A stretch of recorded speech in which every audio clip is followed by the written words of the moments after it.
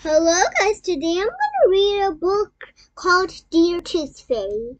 And before we start, don't forget to like and subscribe. Well, most of the kids believe that the tooth fairies are real, but they aren't. So let's start. Dear Tooth Fairy. Oh, this picture is really cute. So this is the first page.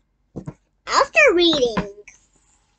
Holly's tooth was wobbly. It got wobbler and wobbler, and then it fell out. I could give it to the tooth fairy, she thought, and get a coin. But Holly liked her tooth and wanted to keep it, so she put some plastic vampire fangs in her pillow instead. The tooth fairy should be happy, because she's getting lots of teeth, she said to herself. Next morning, the vampire fangs were still there, but there was a tiny envelope too. So this is how the envelope looked like. Well, not really the envelope, the letter in the envelope.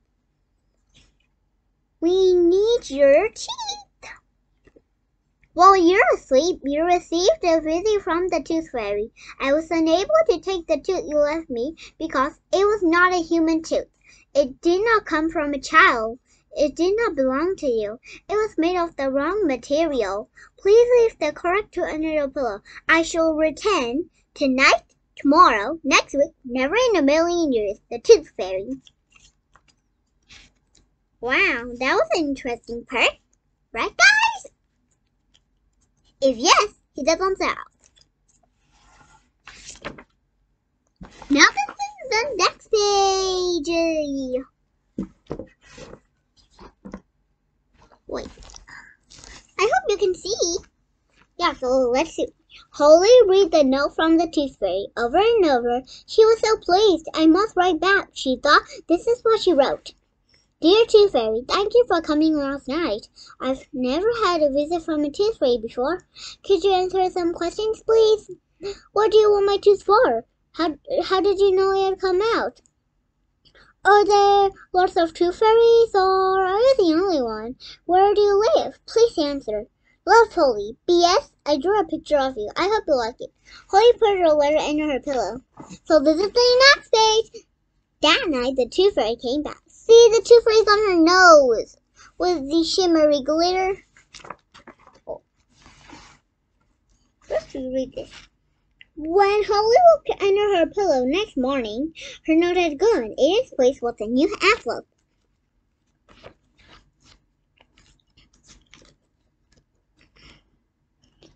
Number 2, Tooth House. Flowerland, Fairyland. Dear Holly, questions. We two fairies are very busy, you know. Luckily, there are lots of us. Each night we fly higher and higher around the world from Honey Fairyland, collecting teeth. Human teeth are very useful for fairies. They're white, are favorite colors, strong, and last a long time. At the moment, we're using the teeth to build a palace for the Fairy Queen. I knew your tooth are falling off because the tips of my wings twinkled. In fact, they twinkled a lot, which means yours is a very good tooth. You must have been looking after it very well. I look forward to seeing it tonight when I return. Please leave it and I'll be the Tooth Fairy. P.S. Your drawing was very good, only a little too green.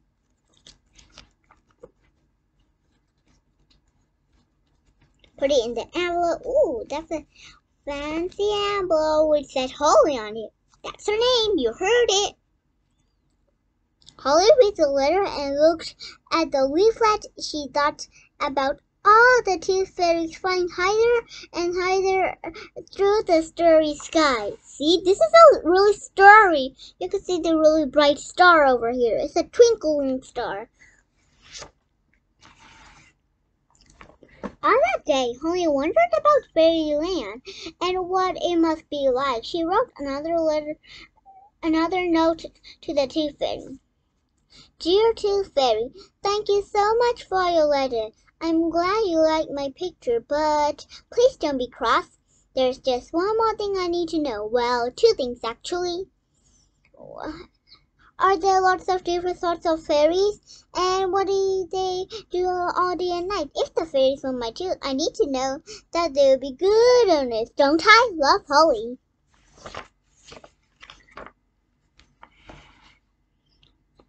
That night, the tooth fairy visited once more. Let's see. Meet the fairies. Tooth fairies, they collect and look after teeth. Water fairies, they keep the water clean and sparkly bright. Tree fairies high among the branches. Deer fairy look and keep watch for nesty toads. Pixies, their merry music makes the fairies dance and sing. Brownies, their airy bacon keep the fairies well fed. Bobcats, they are always looking to make mischiefs. Wallows, their twinkling glow bright light to fairyland. Flower fairies, their magic gives color and beauty to the flowers. Elves, small but strong, they carry heavy loads upon their shoulders. Troll fairies, only joking.